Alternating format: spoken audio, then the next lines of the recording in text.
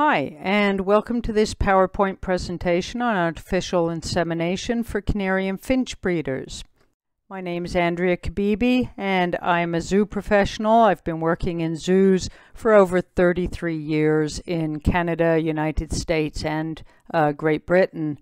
I've specialized in the breeding and release of endangered species, and for the past 8 years I've been animal care manager at the bird department at the San Diego Zoo Safari Park. I have received specialized training for artificial insemination in birds at the National Zoo in Washington, D.C., and I also set up the artificial insemination program for cranes at the San Diego Zoo Safari Park. Now, I happen to be a canary breeder and a finch breeder at home. I have over 170 birds, and I decided to bring artificial insemination into my bird room and specialize in the artificial insemination of the very small birds. Now, in the zoos, we mainly dealt with large birds like cranes, and these birds are a lot easier to collect a sample and inseminate a hen due to the larger size of the semen samples.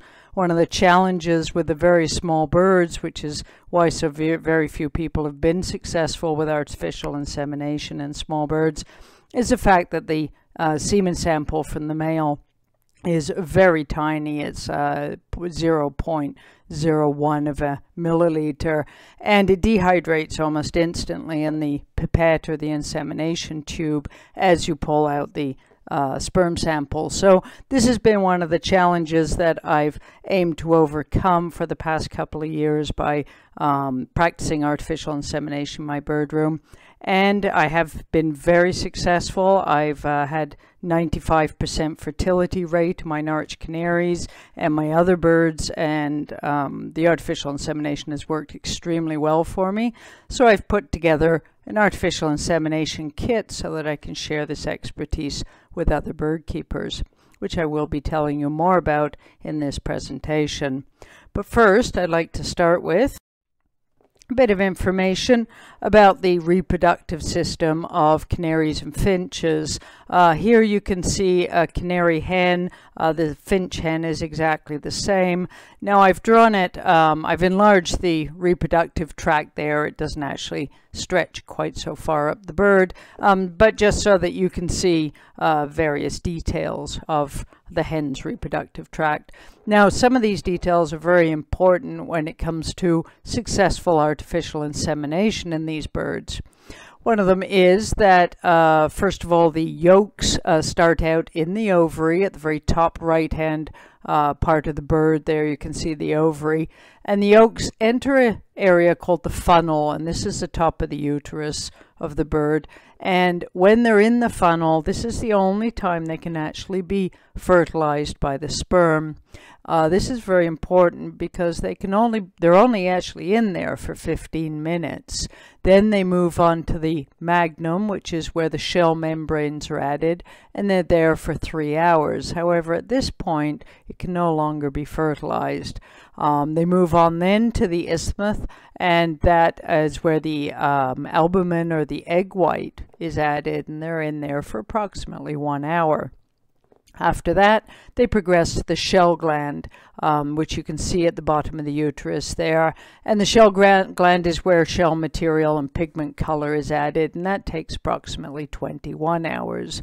So the total from start to finish, when the egg yolk first enters the funnel at the top of the reproductive tract to when it's actually laid, then it takes 24 hours, which, as we know, this is generally how long it takes for our canary hens or our finch hens to cycle through one egg. So most important thing to note, though, is that 15 minutes when the yolk enters the top of the funnel is most important to make sure that there is sperm in her system so that it can be fertilized as it drops down.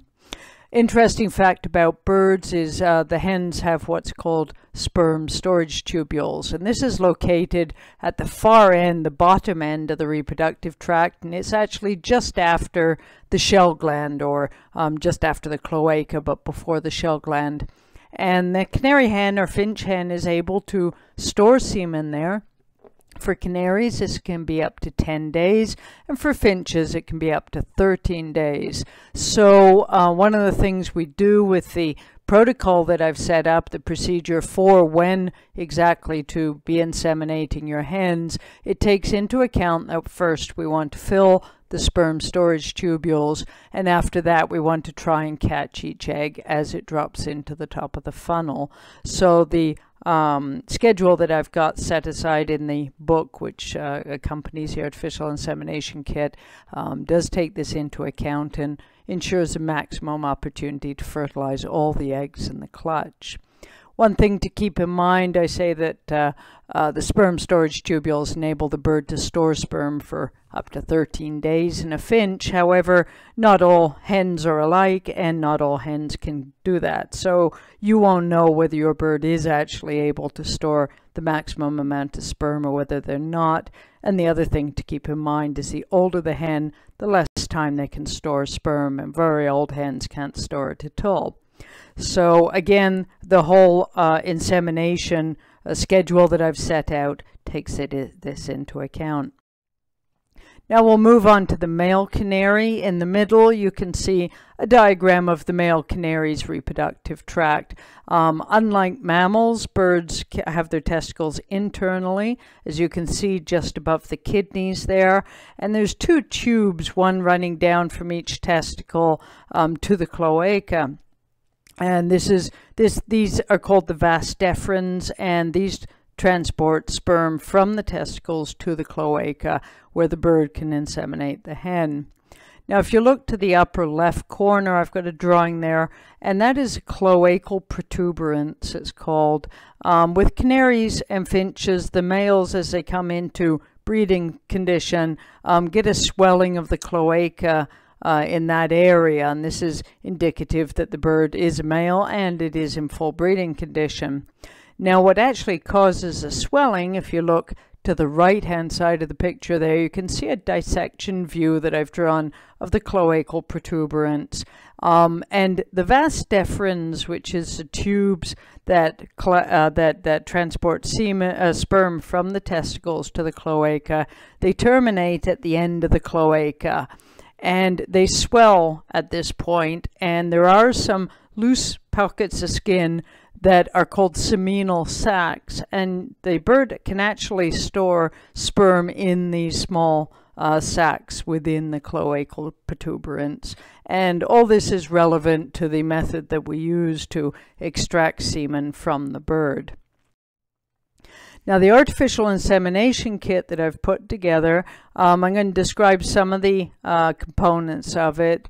You can see scissors on the upper left there. These are used for trimming the bird's vent area, trimming the feathers away.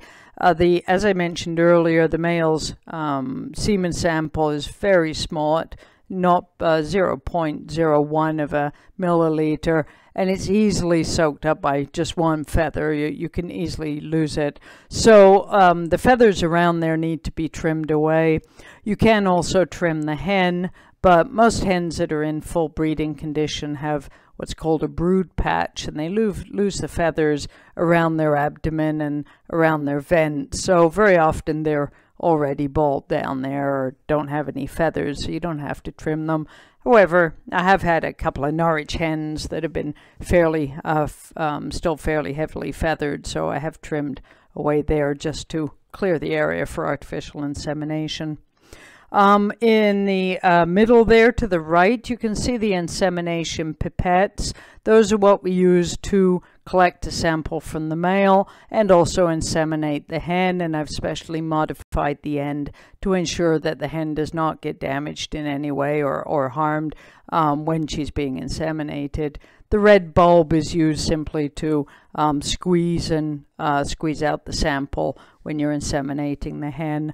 Important thing to note here is these pipettes do not get inserted into the male canary at all, or the male finch. I know there's some videos out there showing some very short pipettes with blunt ends being plunged in and out of canaries, and please don't do that to your birds. Not only are you causing them a lot of pain, but you're also potentially damaging their reproductive tract there.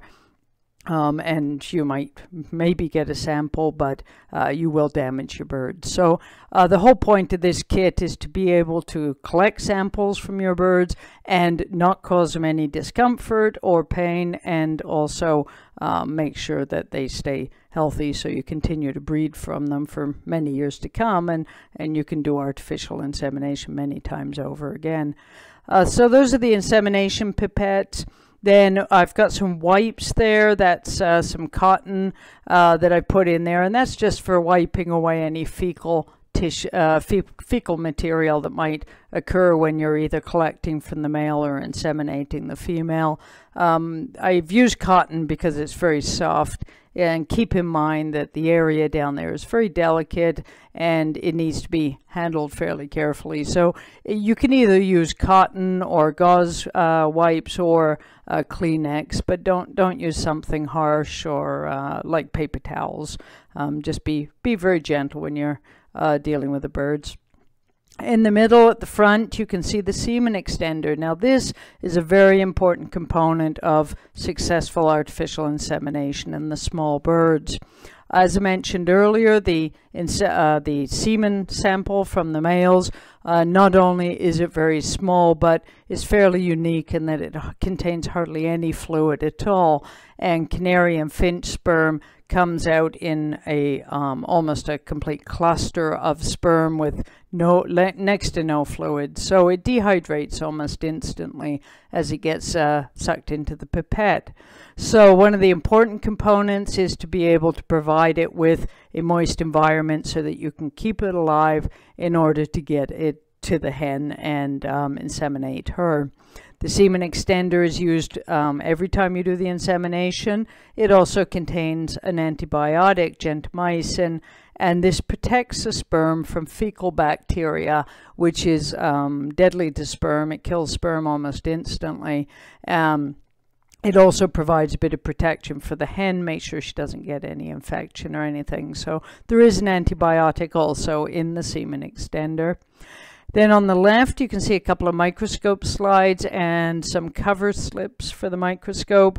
And I provided these in case you decide you do want to invest in a microscope. I highly advise it. Being able to see the samples that you're getting from the males not only helps you evaluate how good they are as breeders, but also you're able to, after you've inseminated the hen, you're able to examine the residue that's left in the tube and see if you actually got a good sperm sample. And if you didn't, you can try again with the bird in half an hour, or if that doesn't work, then you can try another male and ensure that the egg coming down the tubes is going to be fertilized that day.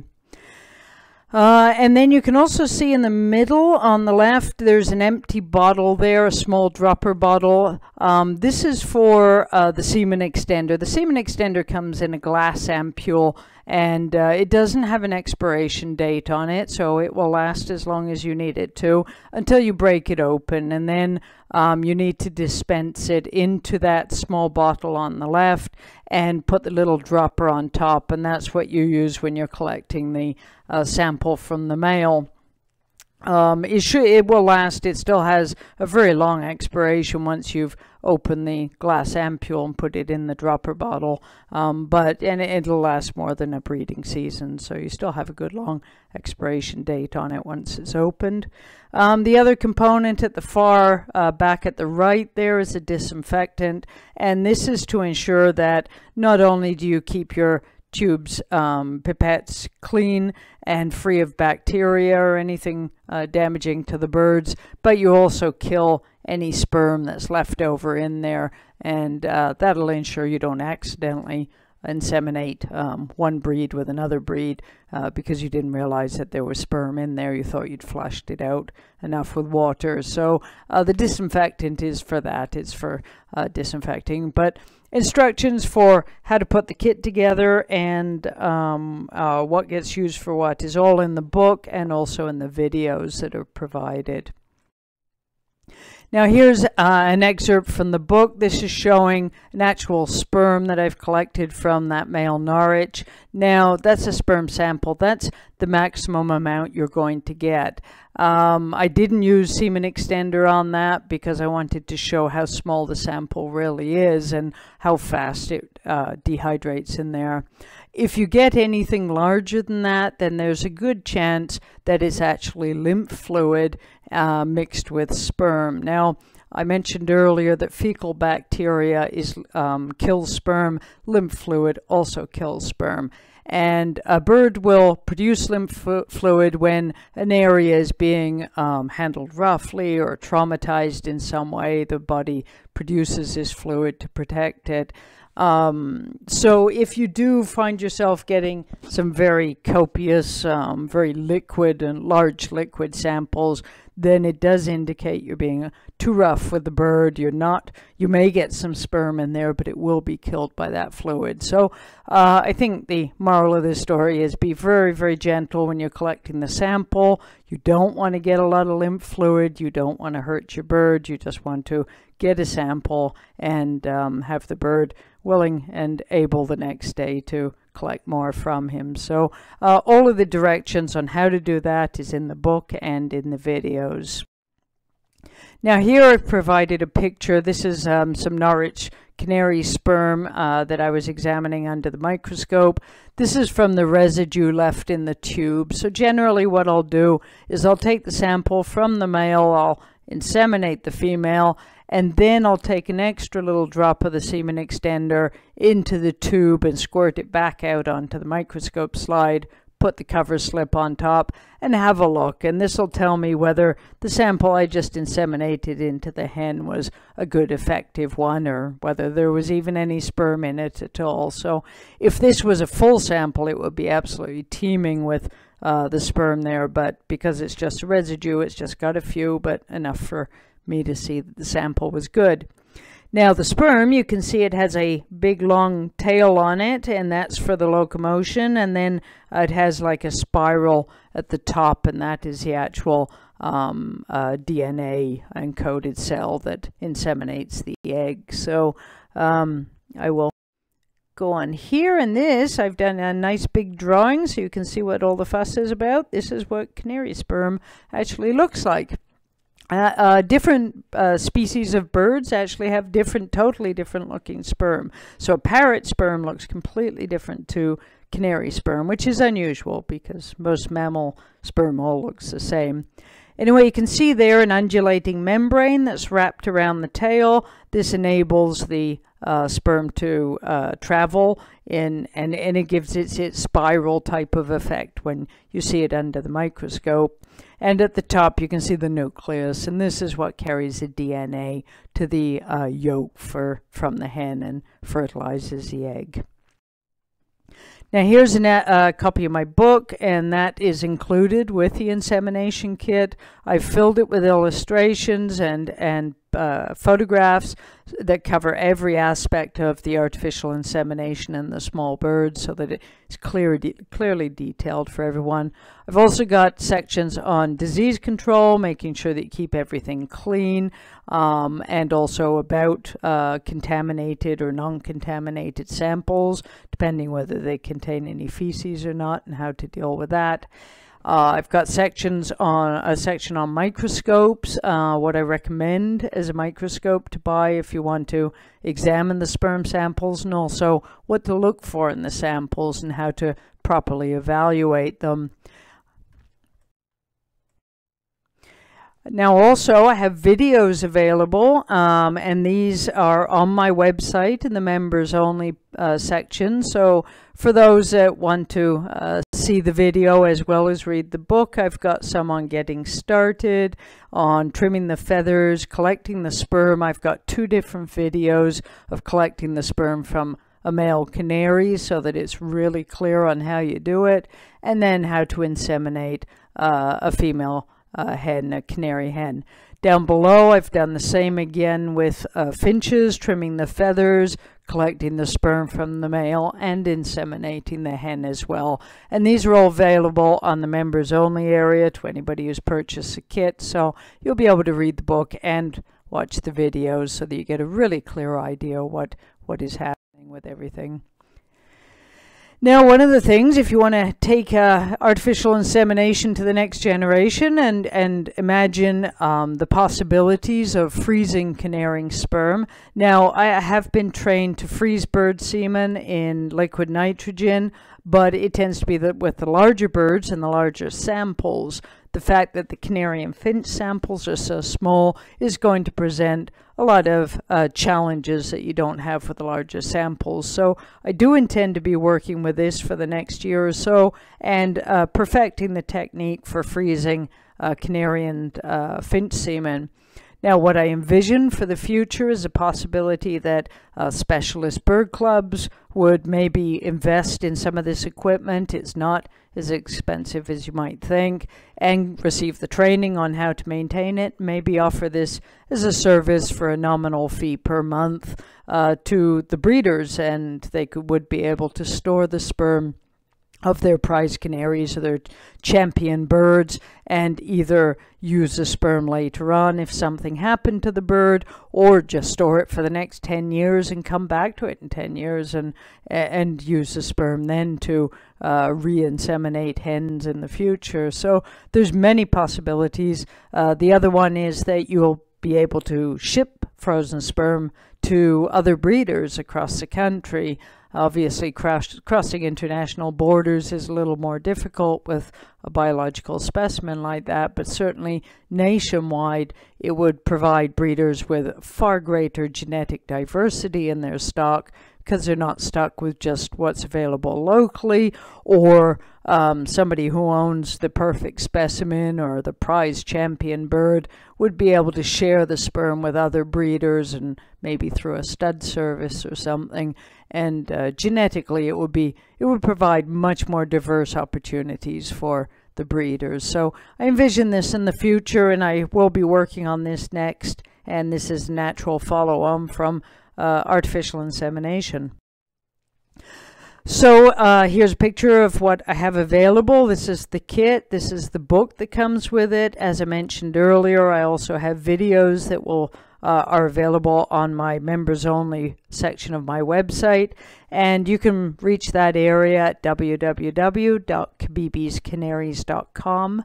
My name is Andrea Kabibi, and my email address is andy2010@netzero.net. My phone number is 760-749-1434. I really look forward to being able to share my expertise in artificial insemination with other breeders and hopefully help improve your breeding season and get rid of some of those clear and infertile eggs that plague us all throughout the breeding season sometimes. So I look forward to hearing from you. Thank you.